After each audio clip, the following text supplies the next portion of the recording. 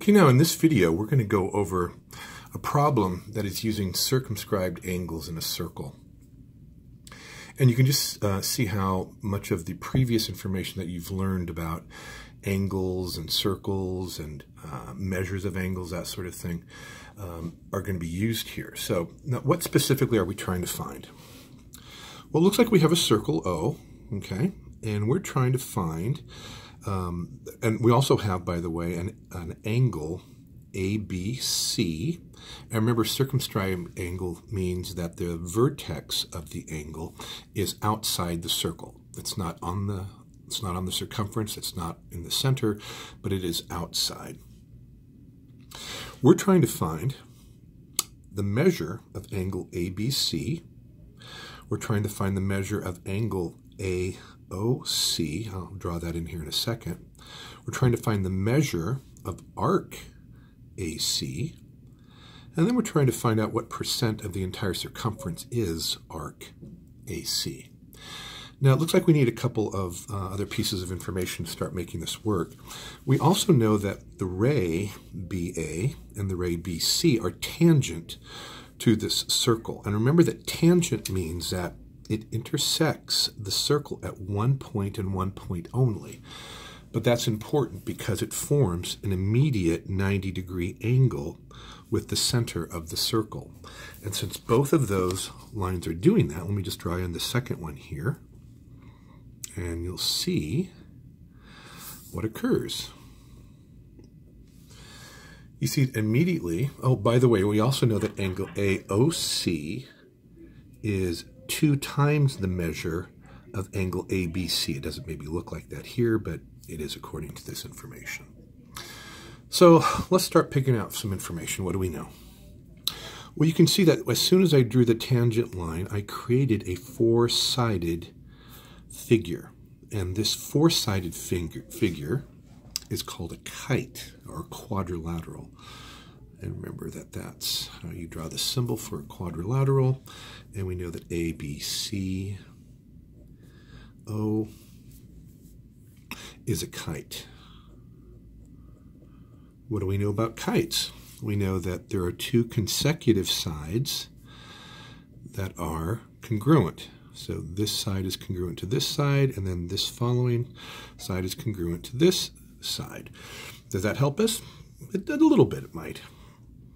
We also know that any quadrilateral, all right, has 360 degrees internally. So if we were to measure this angle, this angle, this angle, and this angle, it should add up to 360. We also happen to know that this angle is twice as large as that one. Okay, so let's start doing some information here. We know angle BAO plus angle BCO plus angle ABC plus angle AOC equals 360 degrees, don't we?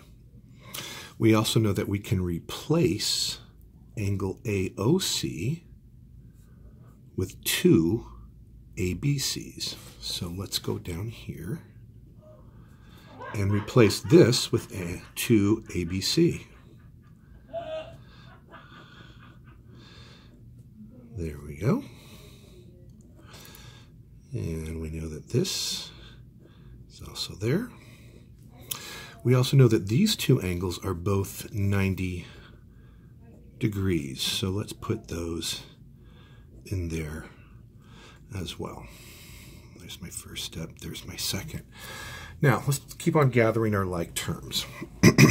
We know that 180 and 180, or excuse me, 90 and 90 rather, is 180. We know that we have basically 3 angle ABCs.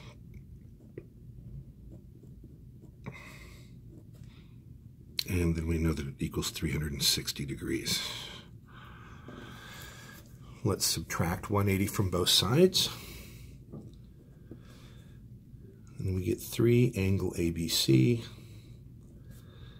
is equal to 180 degrees. And now let's divide both sides by 3. And you get angle ABC is equal to 60 degrees. So let's go ahead and put that in there. Angle ABC is 60 degrees. So we can actually put that as one of our first things that we have found. Now, if angle ABC is 60, angle AOC is 2 times that, which makes it 120 degrees. Now, why is that important? Well, we know that angle AOC is a central angle, right? Because the vertex is starting in the center of the circle. And the center of the circle, as it goes out, makes arc AC equal to, remember that's called a central angle.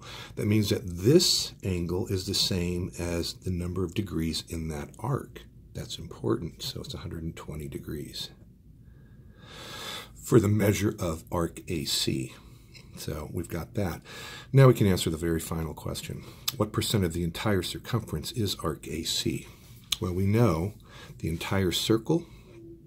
Let's go over here, answer the question. We know that the entire circle is 360 degrees. We know that this portion is 120 degrees. So therefore, 33.33% is the answer to this arc, is that 33, or just a third of the entire circumference of the circle. Okay, I hope that was helpful.